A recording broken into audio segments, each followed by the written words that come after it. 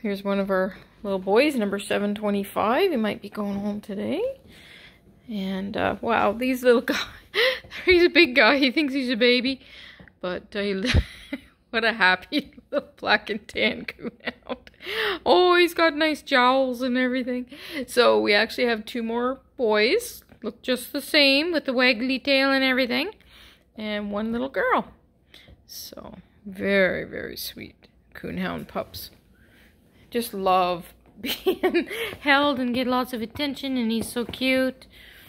And look at you can really see his pronounced bumpet on his head. It's part of the breed. Hey, you got a cat. It's so cute.